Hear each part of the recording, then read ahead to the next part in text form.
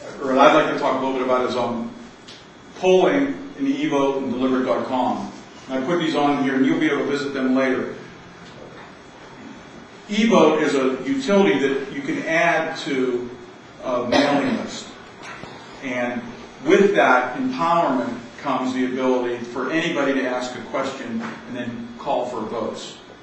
And it's something that really hasn't taken off much as far as our culture, because the people that have power don't really like to share it. But it's a way to put a deliberate democratic layer on groups. And it's sort of something I wanted to tickle your fancy with, and we can get back to later. But I think it's the way of the future. And there's a lot of talk these days about deliberative democracy. You know, should the South Side have a parking resident permit program? Yes or no? Let's get together. Sometimes they do it like you're a jury, and they argue the case, and then these 12 or 15 or 25 people are going to decide. So sometimes that can be done with a consulting firm, or sometimes it can be done raw on the internet with an email application. It gets to be a pretty interesting way to keep the democracy going. And it's interactive, and that's one of the key things, that if you can add an element of interactivity to what you're doing, it gets people feeling engaged and empowered, and that's kind of cool, because that's what gets people coming back, and that's what gets people to become the super voters or the super volunteers, is that element of engagement, of one-on-one engagement. I've been having a lot of fun with TalkShoe recently, and actually it's going on in another meeting room as we speak. But I graduated from Penn Hills in '77. Our 30th anniversary is coming up. We had 1,200 people in our graduating class. So I've been pulling together this once-a-week huddle among our class graduates to see if we should have our reunion, when it should be, what the terms of it. I'm not sure if a candidate wants to go there all the time. You know, I think that could be a sink. There might be more prudent ways to spend valuable time. You know, I think groups and candidate helpers need to be there. Well, I think that's the point. The candidate himself should probably not be wasting time on MySpace. Right. There's always a teenager around who's willing to donate some time cruising MySpace. Right. So that's a great way to put young volunteers to work. So that's why I didn't put it.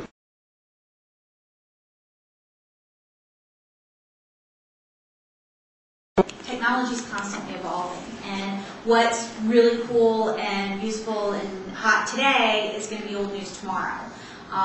So you always want to be watching out for the next new thing or the next use of an existing technology. So we did a text the vote campaign earlier this year where we had people register to vote by text message, which also gave them the opportunity so they would register by text, and then the filled out voter registration form would go to their house, and all they would have to do is indicate party and sign it and send it in.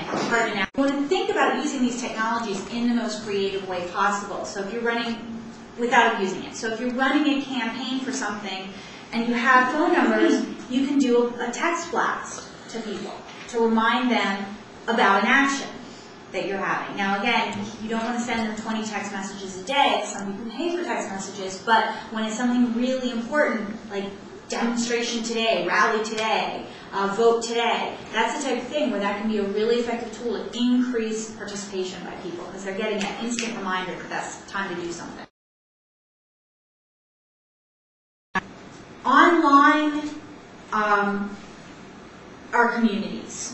There are online communities that exist just like your neighborhood community, and they are they're very real to the people that are involved in there. And you can't just barrel into a community, invade it, and plop your message down and hope that it takes, because you're really invading somebody's neighborhood in that way. And if you really want to use the internet effectively, you need to get in there and understand the community. My strong recommendation for interacting with bloggers, for interacting with chat rooms, for online message boards, is just go sit there for a while.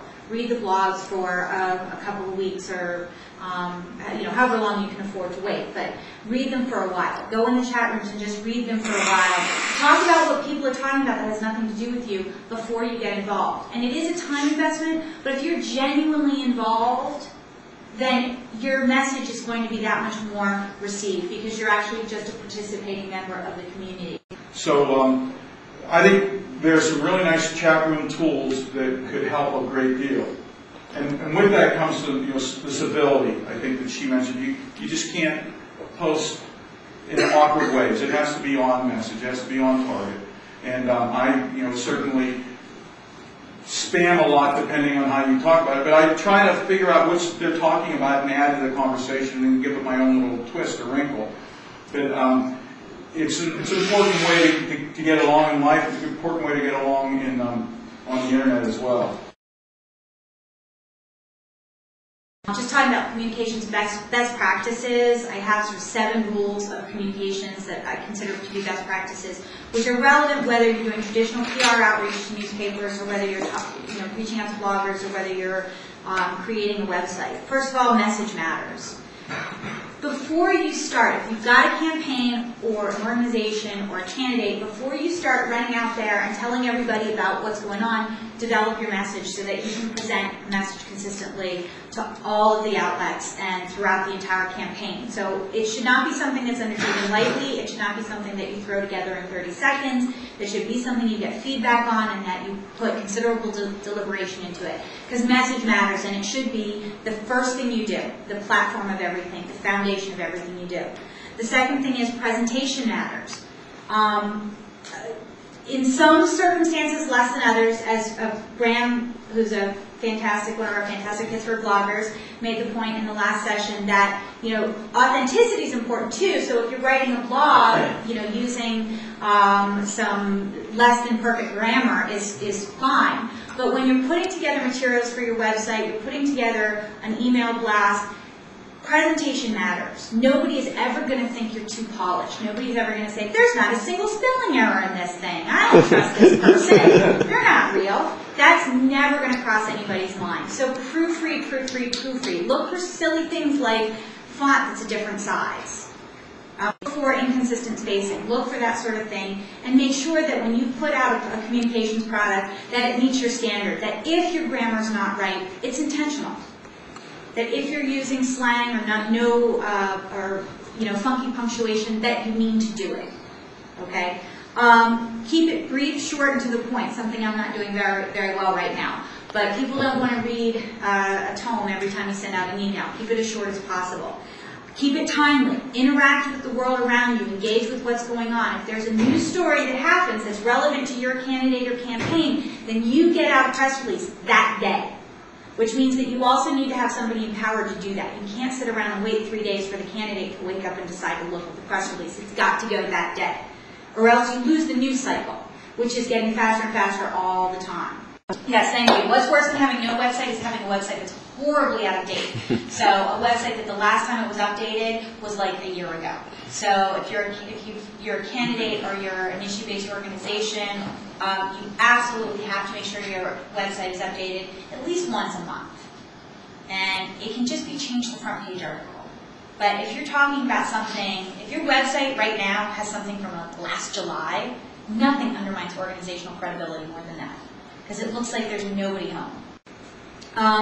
And then finally, the last 2 and most important things, the #1 communication gospel, actually aside from message matters, is they can't print or show what you don't say.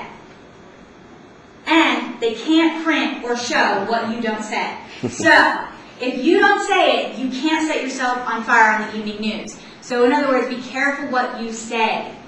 If you don't stick your foot in your mouth, you're not going to be on the evening news sticking your foot in your mouth. So think before you speak or send that email.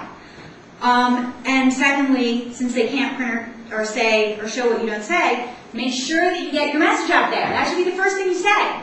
Say your message, because if you don't say it, it's not getting out there. Okay, that's all I have to say.